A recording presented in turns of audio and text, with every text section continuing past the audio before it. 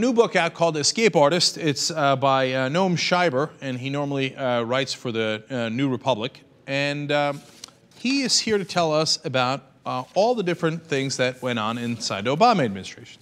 So one of the things that we find out from the book is that it's not a black and white world, which we, of course, suspected all along. But some of the guys that we have seen from the outside as generally bad guys are indeed bad guys, but they had some positions that we would agree with, and that they are more nuanced. Of course, they're human beings. Although, honestly, some of them are not that nuanced. Every single book has had the same things to say about Tim Geithner and Peter Orszag. Peter Orszag was the budget director. And Peter Orszag was just as conservative as they get.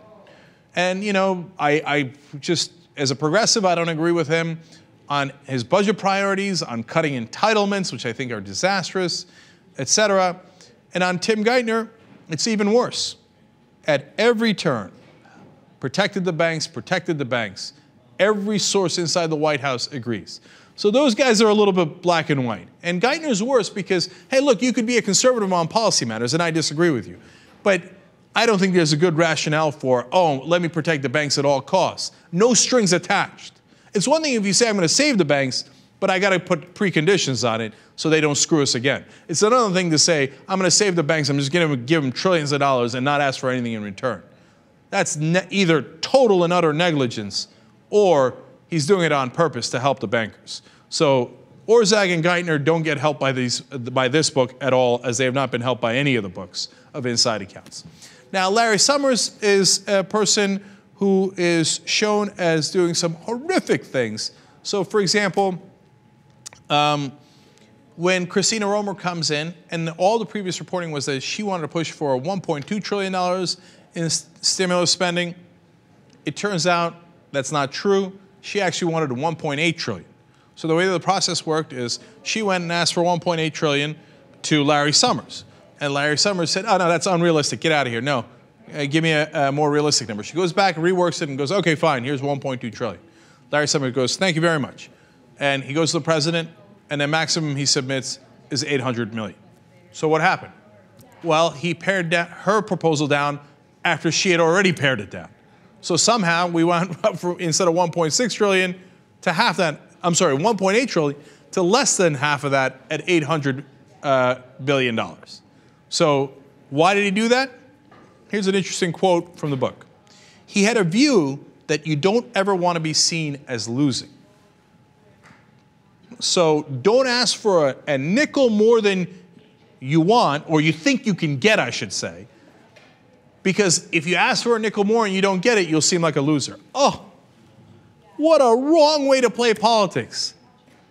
Republicans ask for the moon and the stars and the Milky Way and the entire universe, and then Republicans will go, okay, all right, take Earth and the sun and, you know, 8 other planets, and we'll take Pluto, and we're not even sure that's a planet. But hey, we don't seem like losers because we only asked for Pluto. No, you gave away the entire star system, you schmuck. So that's terrible. And Summers doesn't even, and in fact, this is where the nuance comes in. Rahm Emanuel didn't even know what Romer's real proposal was. Emanuel and Obama assumed that the $800 billion was like near the top of what they could ask for, because that's what Larry Summers told them. They didn't even tell him about the other proposals. He was so bad on that. But interestingly enough, Larry Summers actually opposed 2 things, including Deficit Reduction Commission, which was a disaster proposed by Orszag. That's who wanted to cut Social Security, Medicare, etc., and cut taxes for the rich. So Summers was on the right side of that. And he pushed back against the domestic spending freeze. And this is really interesting. At some point, Summers apparently told people, hey, remember, we're supposed to be Democrats. Like, even Summers remembered at some point, oh, yeah, right, we're Democrats.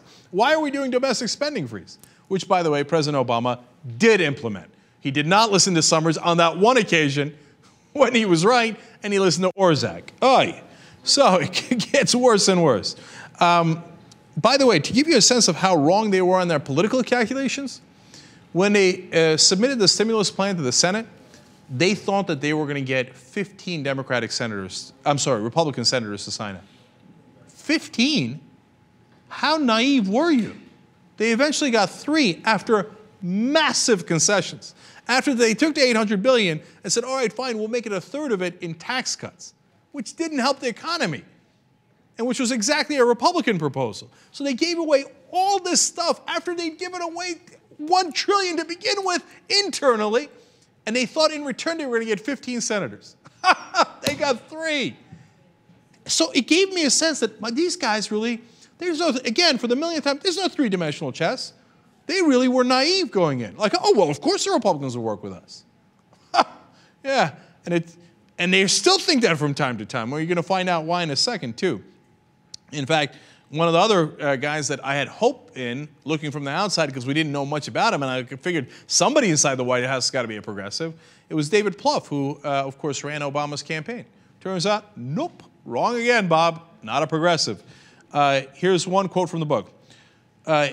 He wanted to cut entitlements the most, Plouffe did. So you're like, oh, Jesus. And he says, quote, sure, this would enrage the party's base, but the political upside with the rest of the country would more than make up for it. So do you get that? And they're like, if it really hurts the middle class, if it hurts retirees, who cares? I made a political calculation. And shockingly, as usual, the Obama administration making the political calculation that screwing over their own base is the brilliant way to go. So telling in so many different ways. And then here's a White House colleague quoted about Plouffe. Quote, Plouffe is pretty big on accomplishments trump normal politics. So if we can say that we had an accomplishment, which is to agree with Republicans to devastate entitlements, well, that would be such a big accomplishment that it would trump, quote unquote, normal politics. So look at the mindset. The mindset is, if we give in to the Republicans enough, if we do enough things that are pro-Republican, that'll seem bold and brilliant. How did these guys win the election in the first place? By the way, a tacit admission that they're wrong is that now the president is running for re-election, all of a sudden he's a progressive lion. What happened to all these brilliant political ideas? Turns out you were wrong, right? When you actually need the votes, all of a sudden you're like, oh yeah, I don't want tax cuts for the rich, I want to increase taxes on the rich. Oh yeah, I want to stick up for the middle class and the 99%. Well, what happened? You were going to cut their entitlement, you were going to cut Social Security and Medicare. That was your brilliant idea. But here comes, I think, in some ways, the most devastating one.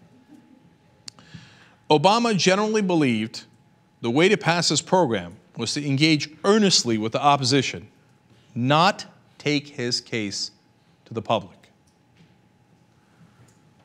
How often have we told you this on the Young Turks for the last 3 years? You gotta make your case. If you don't make your case, how are you gonna win? It turns out, when you actually interview inside administration officials, they say, oh yeah, that was Obama's brilliant idea. Let's not make our case to the public. Let's just work earnestly with the Republicans. It was not a brilliant plan.